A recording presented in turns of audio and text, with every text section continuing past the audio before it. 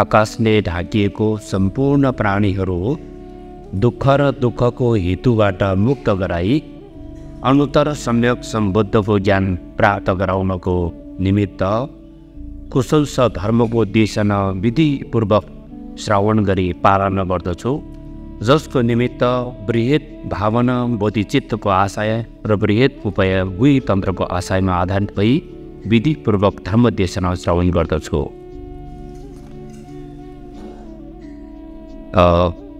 यो निर्देशिकामा पनि साधारण पूर्वाभ्यास र असाधारण पूर्वाभ्यासमध्ये साधारण पूर्वाभ्यासको निर्देशिका। यो पूर्वगत अभ्यास भनेको महाशान्तिको मूल साधनाको अभ्यासमा प्रवेश गर्नुभन्दा पहिला अनिवार्य रूपमा साधना गर्नुपर्ने अभ्यास हो र यो महाशान्तिको अभ्यासभित्र प्रवेश भइसकेपछि त धेरै प्रकारको उच्च तहको अभ्यासहरू हुन्छ, कदाक्षको अभ्यासहरू निरन्तर हुन्छ। त्यो अभ्यासहरूमा प्रवेश गर्नको निमित्त यो पूर्वागत अभ्यास चाहिँ अनिवार्य रूपमा जानुपर्ने र यो पूर्वागत अभ्यासहरू गरेर अनि महाशान्तिको मूल अभ्यासमा प्रवेश गर्यो भने चाहिँ एउटा उच्च मति क्षमता भएको व्यक्ति हो भने एक जीवनमै बुद्ध प्राप्त गर्न सक्ने, मध्यम मति क्षमता भएको व्यक्ति मृत्यु पश्चात अन्तर्भावमा बुद्ध प्राप्त गर्न सकिने, निम्न मति क्षमता भएको व्यक्ति पनि मृत्यु पश्चात अर्को जन्ममा निर्वाण कायको शुद्ध क्षेत्रहरूमा जन्मेर 500 वर्ष लगभगमा बुद्ध प्राप्त गर्न सकिने कुरा चाहिँ धेरै तन्त्रहरूमा उल्लेखित भएको छ। र यो महाशान्तिको मार्ग भनेको शीघ्र बुद्ध प्राप्त गरी सबैभन्दा छिटो बुद्ध प्राप्त गर्न सकिने शीघ्र मार्ग हो। शीघ्र मार्ग भएको हुनाले त्यो शीघ्र मार्गको साधनामा अहिले हामी पूर्वागत अभ्यासमा पनि साधारण पूर्वागत अभ्यासमा चाहिँ कुनै जप गरेर गिन्ती गरी साधना त्यही पनि छैन। यसमा चाहिँ मूल त मति शोधना हो। संसारप्रति संसारबाट आफ्नो मनलाई, संसारको असक्तबाट मनलाई चाहिँ निर्वाणतर्फ फर्काउने, त्यसलाई अब चित्त निवृत्ति भने त्यो चित्त निवृत्ति भनेको मूल गरी मति शोधनको अभ्यासलाई प्राथमिकता दिएर हाम्रो यो साधारण पूर्वाभ्यास चाहिँ मति शोधनको अभ्यासमा आधारित भएर साधना गरिन्छ भन्नुहुन्छ। यो मति शोधना गर्ने विधि गुरु ऋषिको परम्परा अनुसार 4 चित्त निवृत्तिमा आधारित भएर मति शोधनको अभ्यास गरिन्छ, जसमा मानव जीवन प्राप्त दुर्लभ, मृत्यु अनित्य, कर्म हेतु फल, सांसारिक दोष गरी यो 4 चित्त निवृत्ति अभ्यास गरिने गुरु ऋषि पद्मसम्भव परम्परा अनुसार अभ्यास गरेको हो। विमल मित्रको परम्परा अनुसार 7 प्रकारको विधिमा आधारित भएर मति शोधनको अभ्यास गरिने परम्परा छ। अहिले हामीले साधना गर्ने यो पूर्वागत अभ्यास चाहिँ गुरु ऋषि परम्पराबाट आएको हुनाले हामी 4 चित्त निवृत्तिमा आधारित भएर मति शोधनको अभ्यास गरिन्छ। यस अन्तर्गतमा हामी आजको विषय वस्तु सांसारिक दोषमा प्रवेश गरिसकेका छौँ। सांसारिक दोषभित्र पनि चिसो 8 प्रकारको नर्गहरूको बारेमा वर्णन गरिन्छ। 8 प्रकारको ठण्ड नर्ग र त्यसको साथ छेउछाउको हुने अन्य नर्गहरूको बारेमा पनि आज विस्तृत रूपमा वर्णन गरिन्छ। अहिले हामी यो निलो पुस्तिकाको 60 नम्बरमा आइपुगेको छ।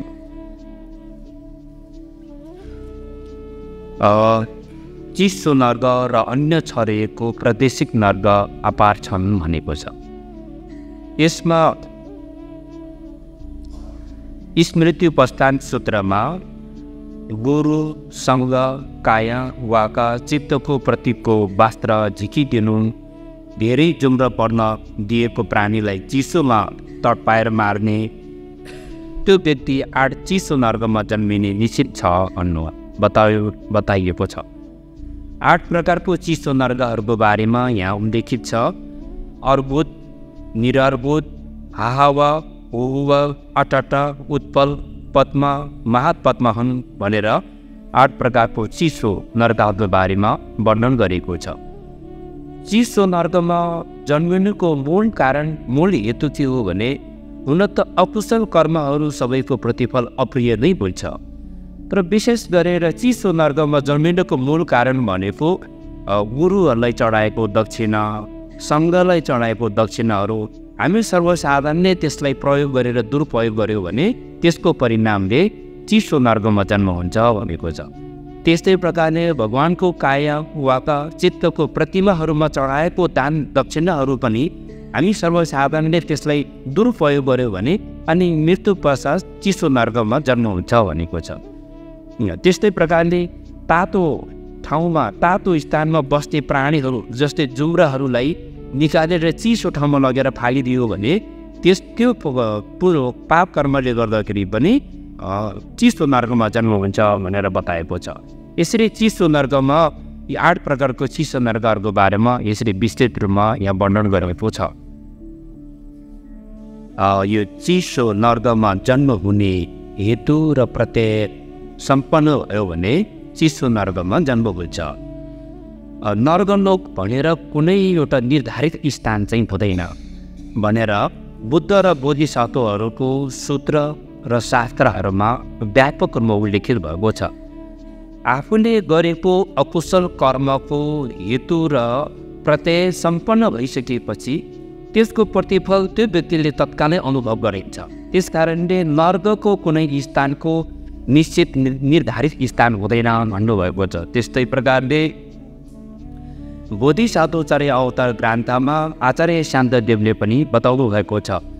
नर्कलोकको बारेमा वर्णन गरिरहँदाखेरि नर्कलोकको विभिन्न चाहिँ फलामको अग्निको ज्वालाहरू फलामको पर्खालाहरू त्यो कसैले पनि छुट्टै स्थानमा निर्धारित स्थानमा त्यो तयार त्यस्तो चाहिँ हुँदैन। त्यो जो व्यक्तिले चाहिँ कुकर्म र अकुशल कर्म सञ्चय गर्छ त्यो स्थानमा जन्म लिने जुन कर्म सञ्चय त्यो व्यक्तिले आफूले गरेको कर्मको हेतु र प्रत्यय सम्पन्न भइसकेपछि ती सबै नर्कको दुःखहरूको अनुभूति तत्कालै त्यो व्यक्तिले अनुभूति गर्नुपर्ने हुन्छ। त्यसकारण नर्कको कुनै पनि निर्धारित स्थान हुँदैन भन्नुभएको छ।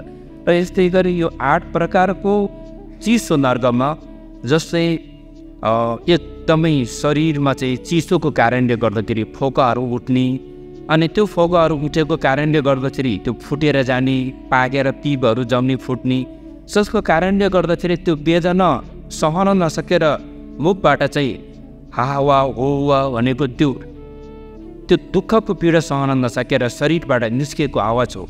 त्यस्तै कारणले दाँतहरू कटकटाउने अनि ती जति पनि फोकाहरू उठेको छ शरीरमा ती सबै चाहिँ फोकाहरू फुटेर चाहिँ उत्पन्न भनेको 4 भागको फुटी फुलको आकारमा अनि पद्म भनेको कमलको फुल जस्तो 8 भागमा चाहिँ फुटेर जाने चिरेर जाने। त्यस्तै महापद्म 16वटा भागमा चाहिँ फुटेर जाने।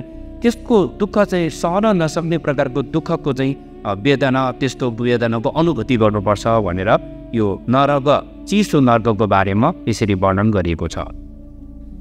गुरु पद्म सम्भवको मुखार बिन्दुबाट अर्को चिसो नर्क माथिल्लो हिमाल र पहाड भिर बर्फिलो ठाउँ पानीको द्वीपहरूमा शरीर कक्रिएर सानो भागमा फुट्ने शरीरको भित्री भाग बाहिरी निस्किने बराब छिट्टाछिट्टी आन्द्र कलेजो फोक्सोहरू टुक्रा टुक्रा भएर मुख बन्द हुने दाँत कटकटाउँदा 1 हात जति उछिटेर काँप्नु आँखा पल्टेर कहिलेकाहीँ आछु आछ भन्ने अवस्थामा पनि यति वर्षसम्म भन्ने अवधि निर्धारित नभएर कल्पौँसम्म बस्नुपर्दछ भन्नुभएको छ।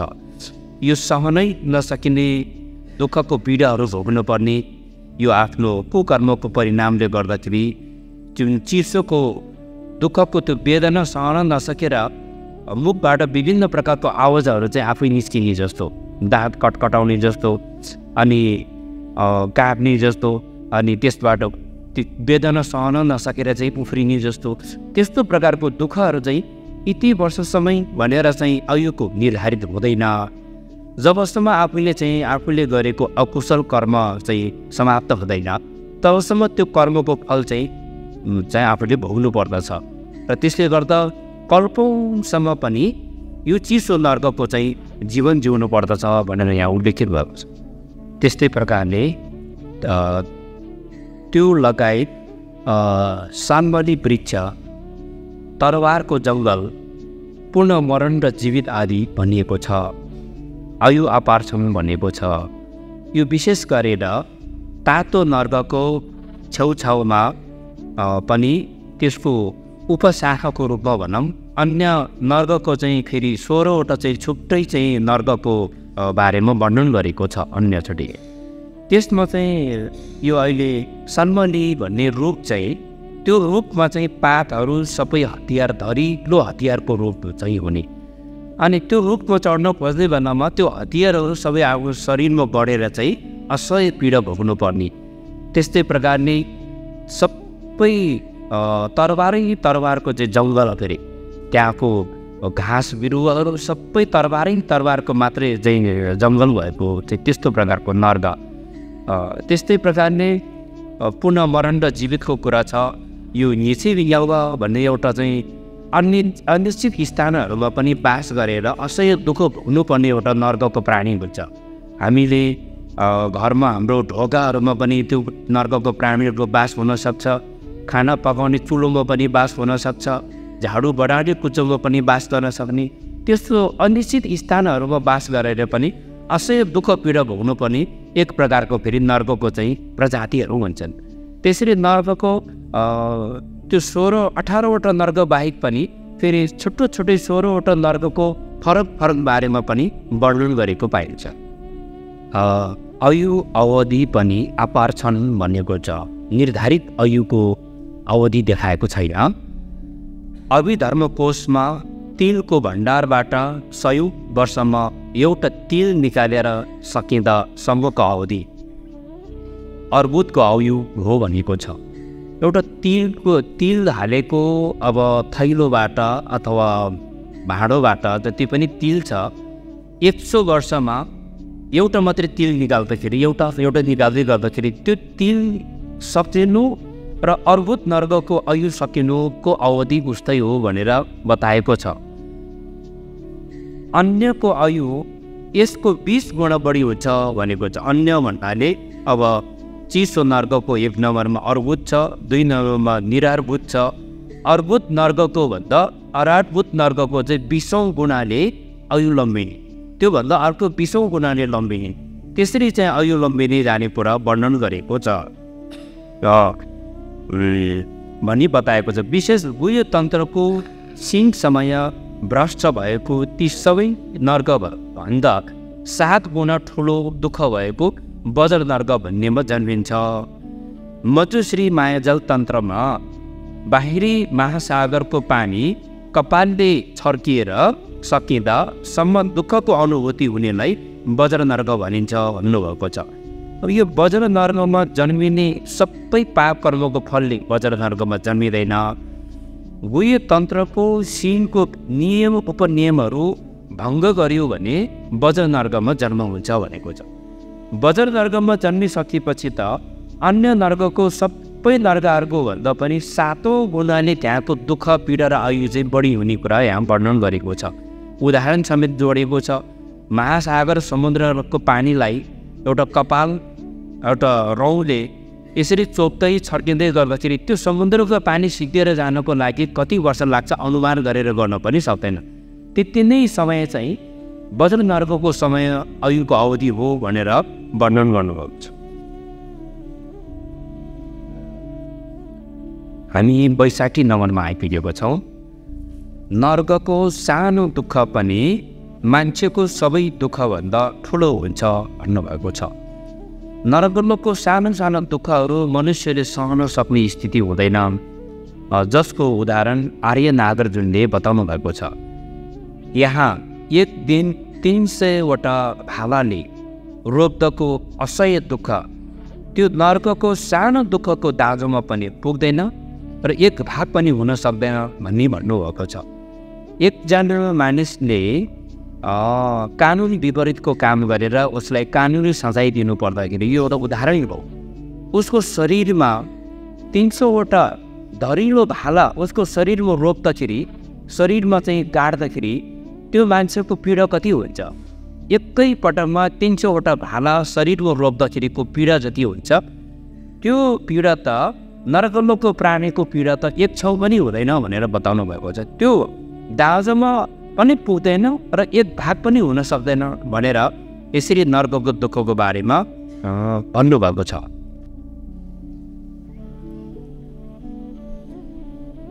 यी नर्कहरूमा जन्मिने कर्म धेरै बताए पनि अर्थ संक्षेपमा बताउँदा रिसको कारणले ठुलो अकुशल कर्म गर्नाले त्यहाँ जन्मिन्छन् भनेको छ। अब यसमा रिसको कारणबाट शरीरले पनि वचनबाट पनि चित्तबाट पनि अकुशल कर्महरू सञ्चय गर्यो भने त्यो अकुशल कर्मको रिसको कारणबाट शरीर वचन चित्तद्वारा गरिएको अकुशल कर्मको परिणामले नर्कमा पतन हुन्छ भनेको छ। अब यो नर्कको दुःखहरू त यहाँ बताइरहेको छ। अनि विशेष गरेर जीवनमा कुशल कर्म र अकुशल कर्म कुन धेरै गरेको छ। धेरै कुशल कर्म गरेको छ भने मृत्यु पश्चात त्यसको विपाकको फल चाहिँ पहिला कुशल कर्म सुख नै भोग हुन्छ। यदि जीवनकालमा अकुशल कर्म धेरै सञ्चय भएको छ भने मृत्यु पश्चात त्यो कर्मको विपाक फल चाहिँ फेरि दुःख नै भोग्नु पर्ने हुन्छ अरे। अब जीवनकालमा कुशल र अकुशल कर्म बराबरै गरेको छ भने मृत्यु हुन लागेको बेलामा कुशल कर्म गरेर मृत्यु भएको छ कि अकुशल कर्मले उसको प्राण अन्त्य भएको छ, त्यसले निर्धारण गर्छ अरे। अकुशल कर्मबाट उसको प्राण अन्त्य भएको छ भने दुःख भोग्ने, कुशल कर्मको सोचाइ र कुशल कर्मको भावनाबाट उसको प्राणको अन्त्य भएको छ भने कुशल कर्मकै फलबाट उसको कर्मफलको सुरुवात हुन्छ भनेर बताउनु भएको छ। त्यहाँ पनि अधिक र न्यून तातो आयु, लामो छोटोहरू पनि आफ्नो पाप कर्म ठुलो र सानोबाट पैदा भएको हो। नर्कमा जन्मेको प्राणीहरू एउटै प्रजाति एउटै स्थानमा जन्मेको प्राणीहरूमा पनि अब दुःखमा धेरै ठुलो सानो त्यस्तो हरू हुन्छ अरे। त्यो आफ्नो कर्मको प्रभावले गर्दाखेरि आयुमा लामो छोटो त्यस्तोहरू हुन्छ भनेको छ, पैदा भएको हो। यी सबैको अर्थ संक्षेपमा गुरु पद्मसम्भवको मुखार बिन्दुबाट नर्कमा जन्मियो भने धेरै कल्पसम्म मुक्त हुने समय हुँदैन, नर्कलोकमा जाँदैन भन्ने दृढ विश्वास पनि आफूलाई कहाँ छ र। नर्कलोकमा जानै नपर्ने खालको काम त आफूले के गरेको छ विचार गर्दाखेरि हामीले धेरै पाप कर्म कुकर्म गरेको छ। अहिले पनि धर्म सही रूपमा गरेनन्, अहिले पनि लिएर जाने यो बाहेक अरू केही पनि छैन।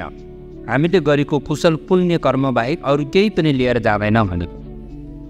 अरू के पहिले पुण्य सम्भार अलिकति सञ्चय गरेको फल पनि अहिले यो मानव देहले मास्यो अरे। अहिले हामी मानव देह प्राप्त भएको नै पूर्व जन्ममा केही कुशल पुण्य सञ्चयको परिणामले मानव देह प्राप्त भयो, त्यो कुशल पुण्य चाहिँ मासियो सकियो भने अब यस दुनियाँमा एउटा धर्म पनि नभए जाने ठाउँ दुर्गति बाहेक उपयुक्त भन्ने छ यहाँ शब्द। यो शब्दलाई अलि सुधार्नु पर्ने देखिन्छ। विकल्प भन्ने शब्द चाहिँ अलि प्रभावकारी हुन्छ, बाहेक विकल्प नभएकोले अहिलेदेखि नै तातोले तडबिएको बिमारी बिरामी तिर्खले ग्रस्त भएको जसरी मेहनतलाई नभुलिकन धार्मिक कार्यमा प्रयत्न गर्नुपर्छ भन्नुभएको बमोजिम अभ्यास गर्नुहोस् भन्नुभएको छ। यो विशेष गरी नर्कको यी दुःखहरूको बारेमा प्रेतको दुःखहरूको बारेमा वर्णन गर्दाखेरि ओहो मैले एकपटक पाएको यो मनुष्य जीवन चाहिँ कुशल छ, धर्मको अभ्यास गर्नुपर्छ, जसरी पनि मैले गर्नुपर्छ भन्ने सङ्कल्पको साथ धर्मको अभ्यास चाहिँ विधिपूर्वक गऱ्यो भने हामीले यो मति शोधनको अभ्यास गरेको अर्थपूर्ण हुन्छ भन्नुभएको छ। त्यसपछि हामी अहिले 63 नम्बरमा आइपुगेको छ। यसपछि विपरिणाम दुःख बताउँदा वज्रपथमा मानवमा जन्म, बुढोपना, रोग, मरण आदि आदर पौतीले बताएका छन्। यसको भाषा महाकरुणीले स्वयंले बताउनु भएकोमा मान्छेमा जन्मिएपछि जन्मिने, बुढो हुने, बिमारी हुने, मृत्यु हुने दुःख अचिन्त्य छन् भनिएको छ। यो 3 दुर्गतिको दुःखहरूको तुलनामा मनुष्यको दुःख चाहिँ त्यति धेरै दुःख चाहिँ देखिँदैन। तर मनुष्यहरूभित्र पनि थरी थरीको दुःखहरू छन्। ती थरी थरीको दुःखहरूलाई पनि समग्रमा हेर्दाखेरि अनि जन्म, वृद्ध, बिमार, मृत्यु यो 4 प्रकारको दुःखहरू चाहिँ मनुष्य सबैले भोग्नुपर्ने दुःखहरू हुन्। जन्म अवस्थामा धेरै प्रकारको दुःख पीडाहरू सहेर जन्म हुन्छ। जन्म दिने आमाको दुःख हुन्छ, जन्मिने शिशुलाई दुःख हुन्छ, त्यो दुःख। अनि वृद्ध अवस्थामा शरीरले कुनै पनि कामहरू गर्न नसक्ने, हात खुट्टाहरू इन्द्रियहरू सबै निष्क्रिय हुने कारणले दुःखहरू छन्। बिमारी अवस्थामा हुने त विभिन्न प्रकारको बिमारले चाप्दाखेरि दुःख पीडाहरू छँदैछ। अनि विशेष गरी मृत्यु अवस्थामा प्राणको अन्त हुने बेलामा, हाम्रो शरीरबाट जब प्राण अन्त हुन्छ, त्यो प्राण अन्त हुने बेलामा असह्य एक प्रकारको दुःख पीडा भोगेर मात्रै बल्ल त्यो प्राणको अन्त हुन्छ। त्यसकारण मृत्यु अवस्थाको दुःख गरेर यसरी मनुष्य लोकमा पनि यी विशेष गरी यो 4 प्रकारको दुःखहरूको बारेमा वर्णन गरिएको छ।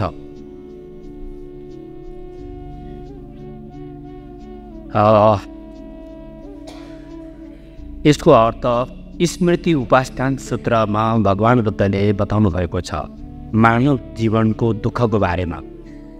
मानवहरू छोटो अवधि बाँच्ने भएकोले दुःखी छन् भनेको छ। मानवको आयु चाहिँ अरूको तुलना गर्ने हो भने छोटो आयु मात्रै लिएर संसारमा बाँच्छन् भनिएको छ। गर्भक्रान्ति सूत्रमा त्यसरी नै जन्मिनु पनि दुःख हो भन्नुभएको छ। बुढो हुनु पनि दुःख हो, बिमारी हुनु पनि दुःख हो, मृत्यु हुनु पनि दुःख हो, अशुभसँग भेटिनु पनि दुःख। अशुभ भनेको शत्रुहरूसँग भेट हुने, आफूले मन नपराएको व्यक्तिहरूसँग जब भेट हुन्छ त्यो चाहिँ दुःख हो। जे चाहेको खोजेर नपाउने पनि दुःख, आफूले इच्छाएको चाहेको वस्तुलाई प्राप्त नगर्दाखेरिको दुःखको कुरा, भएको सुरक्षा गर्न कठिन हुनु पनि दुःख हो, भएको सम्पत्तिलाई हराउँछ कि भन्ने डर, अरूले खोसारै लैजान्छ कि भन्ने डरले सुरक्षित गर्ने चाहिँ दुःख छ भनी बताएको छ। त्यसले गर्दाखेरि यो दुःख चाहिँ धनी गरिबहरूको लागि भेदभाव, सबैलाई आफ्नो आफ्नै तह तब्काको दुःखहरू छन्। धनी मान्छेहरूलाई पनि आफूले कमाएको सुरक्षा गर्नको लागि दुःख छ भनेर भर्खरै यहाँ उल्लेख भयो। गरिब मान्छेहरूलाई आफ्नै प्रकारको नहुँदिएको दुःखहरू छ।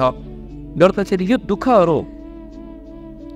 दुःखहरू चाहिँ सबैले नै भोग्नै पर्ने दुःख हो। त संसारमा वास्तवमा सुख भनेको यो संसारमा वास्तविक सुख छैन।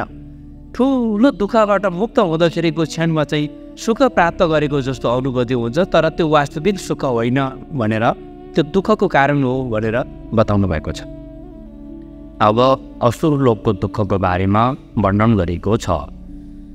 त्यसपछि वज्रपथमा असुर लडाई र कल झगडा गरेको र त्यसको भाष्य महाकरणकारले बताउनु भएकोमा असुरमा जन्मे पनि लडाई र कल झगडाको दुःख छन् भन्नुभएको छ। यसको अर्थ स्मृति उपासनामा असुर लडाई र कल झगडा गर्नाले दुःखी छन् भनिएको छ।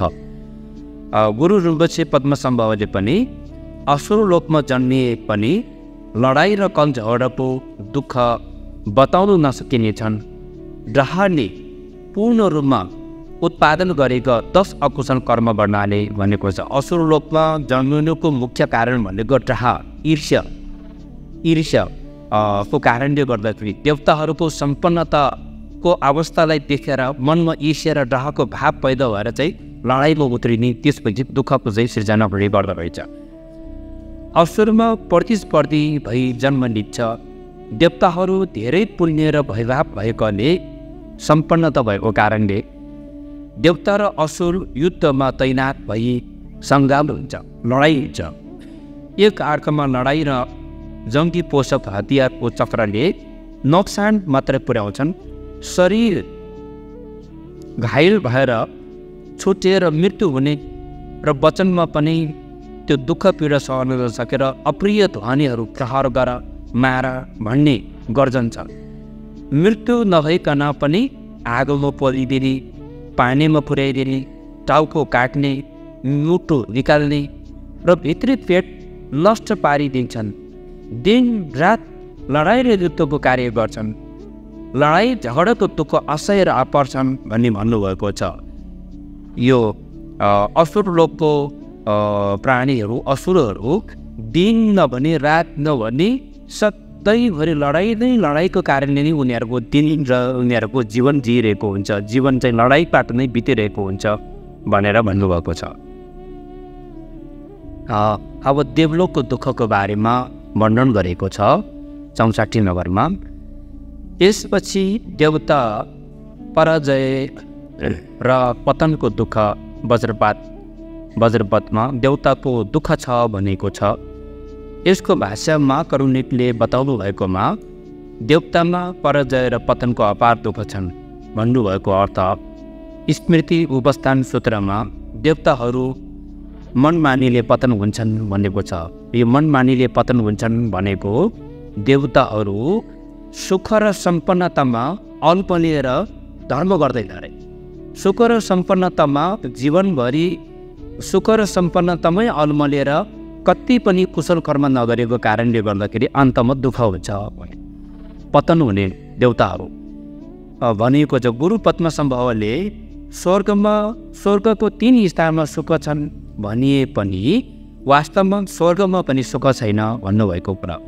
स्वर्ग भन्नाले स्वर्गको 3 स्थान भन्नाले देव अनि असुरलोक र मनुष्यलोकलाई बुझिन्छ होइन। त्यसलाई 3 सुगति पनि भनिन्छ।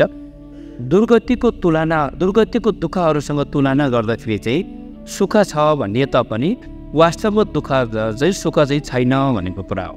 सुख छैन। र देवलोकमा देवता भएर जन्मिनुको मुख्य चाहिँ हेतु चाहिँ के हो भन्दा 10 कुशल कर्म गर्नाले देवताको जुनी लिए पनि 13 प्रतिकूल अघिको सङ्केतको दुःख छन् भनेको छ। देवता भएर जन्मिनु देवतामा पनि दुःखै छ, सुख छ भन्नुको कारण फेरि मनुष्यको दुःख र असुरको दुःखहरूको तुलना गरेर हेर्दाखेरि देवतामा चाहिँ केही सुख चाहिँ छ।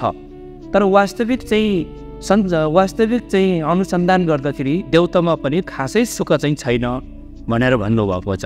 के दुःख छ भन्दाखेरि मृत्यु हुन लाग्ने बेलामा पतन हुने स्वर्गबाट पतन हुने चाहिँ सङ्केतहरू 13 प्रकारको सङ्केतहरू देखा पर्छ अरे।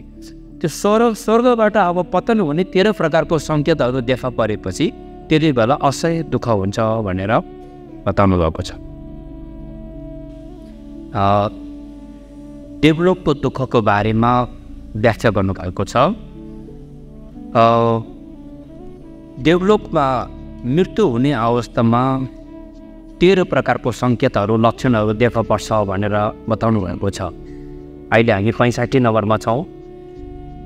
देवालयको चमक हराउने देवलोकमा भएको गृहहरू घरहरू देवलोकमा सूर्य चन्द्र हुँदैन, देवताहरूलाई घामजुङको आवश्यकता पनि पर्दैन रहेछ।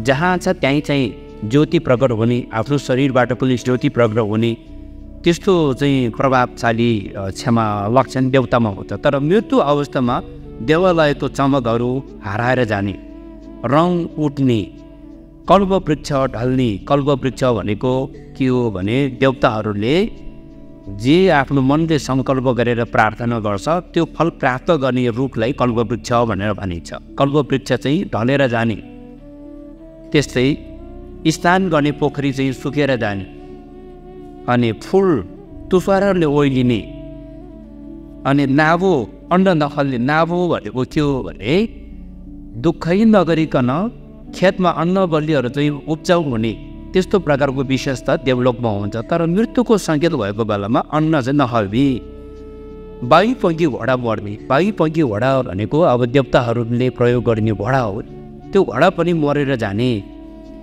कामधेनु गाई भनेको जति बेला दुध दुहे पनि दुध दिने घोडा गाई चाहिँ देवताहरू भन्छ, त्यो गाई पनि मरेर जाने। अनि आफ्नो शरीरमा भएको चमकहरू ज्योतिहरू पनि विलय भएर जाने, हराएर जाने।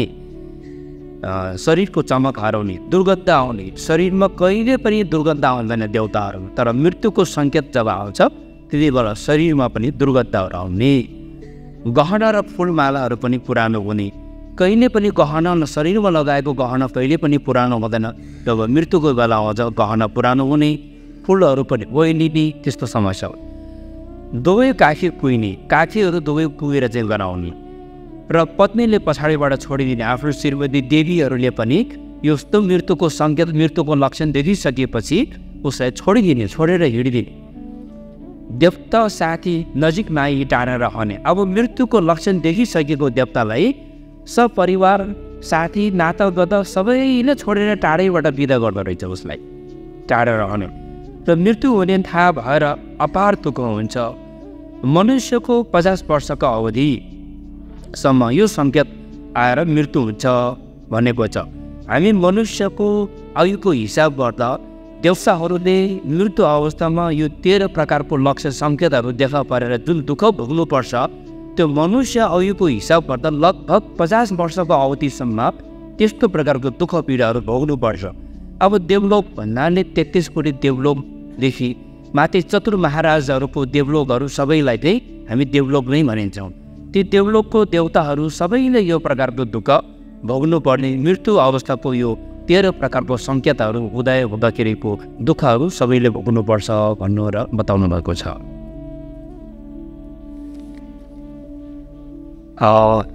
पुनर्जन्म कहाँ हुने दिव्य चाक्षुले देखिन्छ भन्नुभएको छ देवताहरूले।